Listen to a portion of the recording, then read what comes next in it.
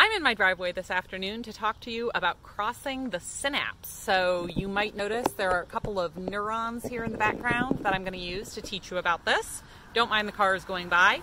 Before you watch, you should make sure to print out the handout that's down under the description of the video. Mine's all filled in. Yours will be blank, but that way you can take some notes as I go through this information.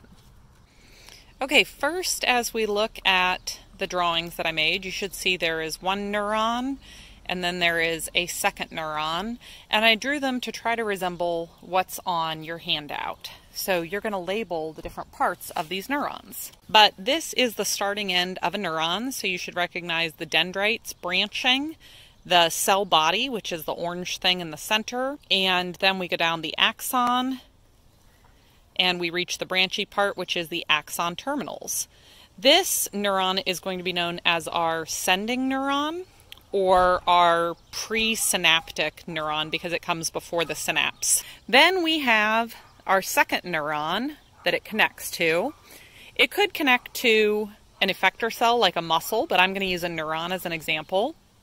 And we can see that this first neuron, the sending cell, its axon terminals connect to the dendrites of the next neuron. So that's our receiving cell or our postsynaptic cell. It's going to receive the signal in its dendrites, and then if that signal is enough to stimulate it to do so, it will send a signal down its axon, so that would be another action potential.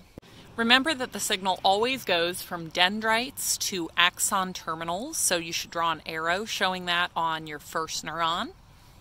And then again on your second neuron, it also has to go from dendrites to axon terminals. The two neurons do not actually touch. The gap between them is known as the synapse or the synaptic cleft. So you should circle that gap on your diagram and label it as synapse or synaptic cleft. The top of your handout should now be filled in. If you missed anything, go back and watch the first part. And now we're on the bottom of the front. So you should see a picture that looks sort of like these two things that I've drawn. And this is just a close-up of the synapse. So we've zoomed in now. So we're going to talk about how I've represented some of these different things, and you should be labeling as I explain it. The part on the left that I did in orange represents the presynaptic neuron. So this is the one that's going to send the signal. And it's the axon terminal because the neurotransmitters are stored in the axon terminal in the terminal buttons.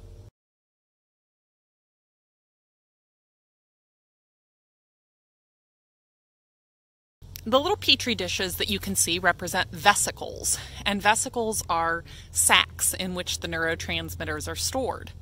The different colors of puffballs represent different kinds of neurotransmitters because there's often more than one kind. The colored pencils that I have in pairs, those represent the calcium channels. These are gated channels that are closed most of the time. The little orange puffballs that I just added, they keep wanting to blow away, represent calcium. See, there they go. That is the wrong way. They can't go that way. So those are little calcium ions, and they are hanging out in the synapse waiting for something to happen. Then you look at the blue part. That represents the dendrite of the receiving cell, or the postsynaptic cell. And on its surface, there are proteins called receptor proteins, and they're waiting for neurotransmitters to give them a signal. Now flip your notes organizer over to the back. Remember when we learned about action potentials happen within a single neuron. They travel down the axon. They are electrical. It's a flipping of charges.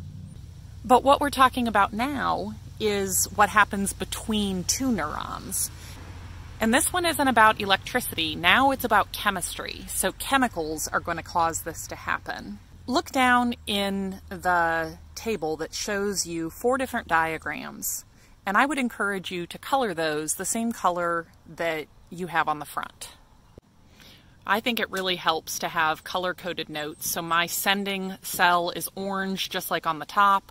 My receiving cell is blue. Most of us are very visual. I even colored in my synaptic cleft in a certain color. And even though I represented a few different kinds of neurotransmitters in my model, different cells can also have different kinds of neurotransmitters. So not every cell has every kind of neurotransmitter. Now on the back, I've color-coded the same way, orange, blue, green. Don't try to just copy this, wait till I explain it. Nothing is going to happen until the action potential reaches the axon terminal. So now we're under step 1. So it's in the axon terminal of the sending cell.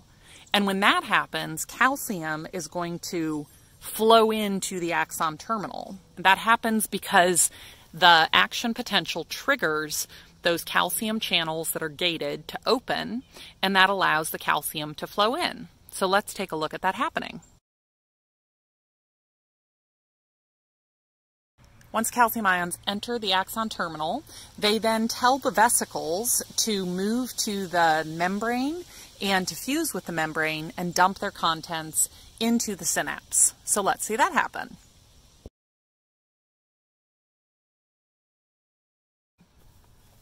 I only represented one kind of neurotransmitter dumping into the synapse because depending on the signal, they don't necessarily all get triggered to go into the synapse. The neurotransmitters are going to find and attach to receptors on the membrane of the receiving cell. Each kind of receptor is specific to a certain kind of neurotransmitter. And when they fit in to the right receptor, they're going to trigger a response within the receiving cell. So I made a stop motion video showing this. They actually fit based on shape, but I'm using color to represent it.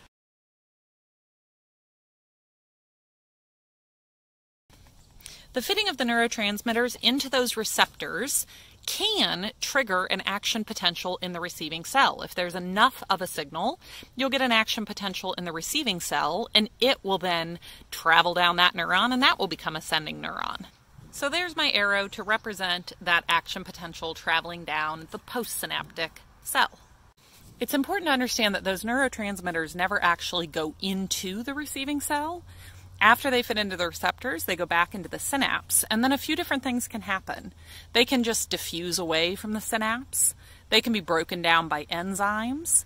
They can be taken in by a nervous system cell called a glial cell, or they can be uptaken into the original cell. So they can get repackaged into vesicles, just like they were before. That's called reuptake. Okay, I hope that helped you guys understand these steps. Make sure you have drawn each step to help you remember it. And then when we get down to the bottom, I'm going to talk to you about a couple different kinds of neurotransmitters. There are quite a few kinds of neurotransmitters, but I want to talk to you about two of my favorites because I think they're so interesting. Since I represented neurotransmitters with little puffs, let's talk about the yellow ones as a kind called serotonin. Serotonin is associated with mood, and more serotonin generally means you feel better and happier. And I'm one of the many people who has anxiety and depression. So I take a medication that is an SSRI. And if you take anything for anxiety or depression, it's probably an SSRI. Well, SSRI stands for Selective Serotonin Reuptake Inhibitor. And what it does is when my serotonin goes into the synapse, my sending cells want to pick it back up too quickly. And I need that serotonin to hang out in the synapse and stay there because that's part of what makes me feel better. So I take a medication that helps do that. Also down in your table, you'll see one called dopamine. So I'm representing that with blue. I find dopamine really interesting. Because this is the neurotransmitter that is most associated with addiction. So when you are eating something you really like, maybe it's Pop-Tarts or, for my children, cotton candy. They're obsessed with cotton candy. When you're eating something you really like, your brain secretes dopamine. And dopamine is the do it again chemical. It makes you want to do that again. It makes you crave things that you like. And that's also true of people who are addicted to drugs. It's dopamine that's keeping them hooked on those drugs. That's kind of fascinating. So find out about 3 other neurotransmitters to add to your notes, any that interest you. And one last fun fact. Neurotransmitters were discovered 99 years ago by a scientist who had a dream. And in his dream, he was experimenting with 2 frogs, and he was conducting an experiment on the hearts of those two frogs. And that's how he discovered neurotransmitters. So if you're curious to know more, look up the discovery of neurotransmitters. I hope this helped you. If you have any questions at all, make sure to drop them in the comments down below. Thanks for watching.